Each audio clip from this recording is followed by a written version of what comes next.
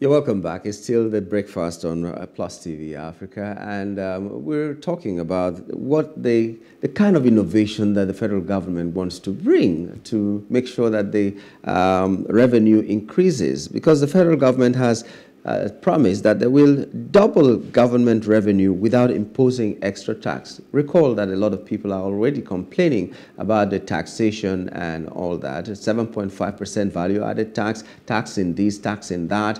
And even when the subsidy is being removed, that's some kind of tax because you are paying for what the government used to pay. So you're paying, but tax is just payment. Maybe I'm wrong. Okay, but we have the privilege of having Nick Agule in the house this morning. Nick Agule, Public Affairs Analyst, is in the UK, if I'm right. Good morning and welcome to the program. Good morning, Nigerians, and thank you for having me.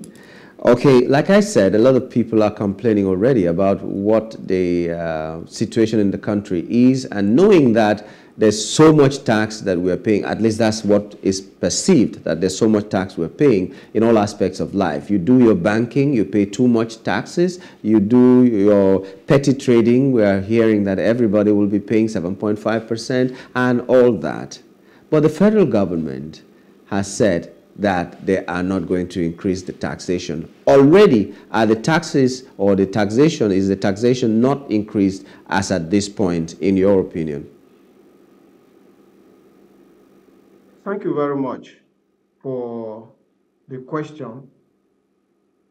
In answer to your question directly as to whether the steps that have been taken by the current government do not amount to an increase in taxation already, the answer is yes or no. Taxation is meant to take money away from people and put it together in a pool so that government can now have money to provide security and welfare to the people, which is their constitutional mandate. So the steps that have been taken by the current government, they have not amounted to a direct increase in the tax rate in any of the taxes. For instance, VAT is still 7.5%, company income tax is still 30%. So in that direction, the answer is no. The current government hasn't increased taxes. But there is an implicit increase in taxes by the actions of the current government. For instance, if you were to send school fees to your child abroad before, you approached the central bank and bought dollars at 450 naira a dollar, and this government has now collapsed that market such that dollar is now selling at over 700 naira to anybody for any purpose. It is some sort of taxation that you are now having to pay, because the extra money that is now taken away from you to be able to get that dollar amounts to like taxation. The same thing will happen to the fuel price.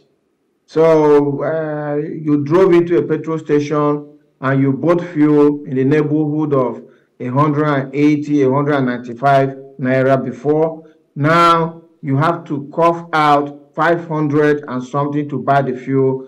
Government has successfully taken money away from you, and that also is an implicit tax as it may stand. So that is why I say the answer is yes or no, depending on which perspective you are looking at in terms of this government increasing taxes or not.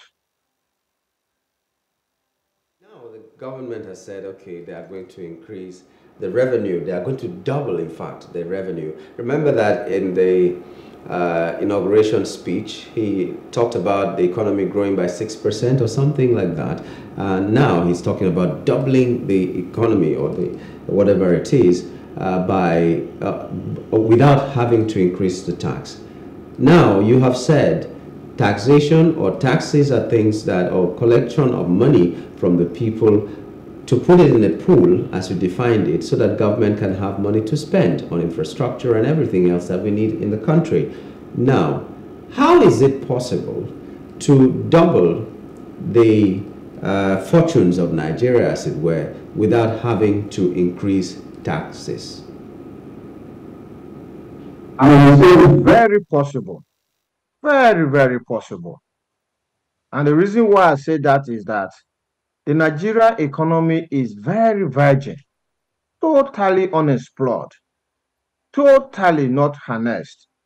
We have vast amount of resources that are still untapped, locked either in our rich agricultural lands, locked beneath the surface of the earth in the mineral resources that we have, locked in the human capital that we have, locked in the infrastructure like the steel plants that we have all over the country, locked in the tourism that we have not yet explored, locked into in so many areas. And all the government needs to do is to unlock value from these things. And once you unlock value from these things, the same tax rate will draw in, I would say, if the government is actually very serious in terms of being very focused in their plans and objectives and the execution of them, we can triple or quadruple Nigeria's revenue within the 4 year span of this government, because we are basically Nigeria is like a kitchen with so much foodstuffs inside that we haven't even started to cook the food. So if Nigeria goes on a cookathon, as Hida Bati went the other day, yeah, with the resources we have in Nigeria non-stop, we are going to unlock humongous wealth, and tax is on the wealth that has been unlocked. So even as company income tax, for instance, remains at 30%. Right now, if we are taxing 30% of, say, 1 trillion, assuming the 1 trillion now increases to 30 trillion, the same 30% is going to bring in a lot more revenue than what is bringing now. And we haven't started. If you look at Nigeria, immediately we discover crude oil, and then we have this concept of federation account, where monies from crude oil go into federation account, and then it is shared to the three tiers of government: federal, state, and local government. Nigerian executives, both at the federal and the subnational, the state and local government, have become very lazy. They're basically waiting on the federation account. If people take their eyes off the federation account and begin to look inwards, begin to unlock value from their economies at the local government, at the state level, and even at the federal level, Nigeria's economy will not be talking about a GDP that we're talking about currently. Our GDP will be... Will that come about without tweaking the constitution a little bit? Because if we have to have creativity at the local government level and the state level, there has to be some kind of freedom for these people, these tiers of government, to operate. Do you think in the Nigerian constitution, these tiers of government have this powers to exist and perform the way you are thinking they should perform? There's only so much creativity that you can have when you don't have the freedom to practice what you have created. I am not a fan of the current constitution that we have, because I believe that the current constitution that we have is a contraption that was put together by General Abacha in his bid to transmute from a military junta leader to a civilian president who will still have maximum powers of a military junta leader, even while he's in Agbada. So I don't have any love for the current constitution that we have. I believe that we have wasted 24 years of National Assembly time that we could have actually given Nigerians a real people-oriented constitution. Because the constitution we have currently is a lie. It's a lie in two ways. Number one, the constitution calls us the Federal Republic of Nigeria. But we are not operating a federal republic. we are operating a unitary government. That is the first thing. The second thing is that the Constitution says we, the people of Nigeria, gave ourselves this Constitution. That's also a lie. Because the people of Nigeria, the federating unit in Nigeria, all the ethnic nationalities in Nigeria did not come together to say this is the Constitution that we are going to operate on, where all of us will have our interest in. So the Constitution we have now, to me, is a document that should have been discarded within the first few years of the democratic dispensation that was started in 1999. But having said that, it is not as if the governments, both at the federal, state, and local government, cannot use the current Constitution to unlock value from the humongous resources that abound in Nigeria, both on the surface of the earth, below the surface of the earth. And I give you an example. I am from Benue State, and Benue State has the tag of the food basket of the nation. Benue has a rich agricultural land. Anywhere on the surface of Benue State, you plant something, is going to grow. Benue has a sufficient amount of rainfall during the year, a sufficient amount of sunshine that can make crops to thrive. In the current constitution of Nigeria we have today, there is nothing in that constitution that stops successful governors of Benue State of putting tractors on Benue lands, clearing the land, and engaging in large-scale industrial agriculture. There is nothing. If the first governor of Benue State, under this democratic dispensation, George Akume, decided that he was going to embark on an agricultural program where he will plant 1 million trees, 1 million economic trees, tree crops, in each of the local governments in Benue State. Today, Benue will be a major exporter of coconut, of oranges, of bananas, of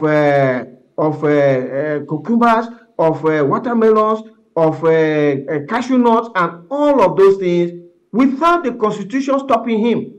There is nothing in the constitution of Nigeria today that stops any governor in Nigeria, any governor, of unlocking value from the agricultural sector, for instance. So what is stopping them? Nothing. The only thing that is stopping them is that they know that at the end of the month, they are going to Abuja, where Big Daddy, the federal government, is going to unlock value and give them money, give them fat checks running into billions every month, and they just go back and spend it. And if you look at the federal government, for instance, as we speak today, and I keep emphasizing on this, and I just hope that the handlers of the current regime also hear about this. As we speak today, Nigeria is operating on 3,000 megawatts of electricity. Perhaps in Plus TV now, you are running on generators. If you are not running on generators right now, you will switch on your generator during the course of the day. There is nothing in the Constitution of Nigeria as we speak today that stops the federal government from expanding the power generation, transmission, and distributing networks in Nigeria, either by themselves or by bringing in global capital that can do that. There is nothing. There's nothing in the, if there's anything in the Constitution of Nigeria that stops the federal government from doing that, someone should point it out to me. But the federal government is lazy. They've taken their eyes off the ball. They don't understand that without electricity, the economy will not thrive, regardless of what they try to do. So they have been changing ministers of finance who manage the fiscal side of the economy. They've been changing central bank governors who manage the monetary policy aspect of the economy. They've been doing this or that, but the economy has not been growing because the economy is not powered with sufficient electricity. If you compare us now to Brazil, Nick, that has the same population like us. As we speak today, Brazil is distributing 150,000 megawatts of electricity. If our leaders can take their eyes and look at Brazil and say, why will Brazil be distributing 150,000 megawatts and we are just doing 3,000 megawatts? Yeah. then it will begin to ring a bell in their heads as to why our economy is not doing well. Okay, thank you, Nick. So unfortunately, we cannot go beyond this time. Would like to thank you for coming on the show this morning, Nick. Thank you very much, and nice day to you and to Nigerians. Thank you. Okay, that was Nick Agule, public affairs analyst, talking to us from the UK. We'll take a very short break. When we return, we'll be looking at whether or not the craze for Guinness World Record is something that anybody should jump on. Stay with us.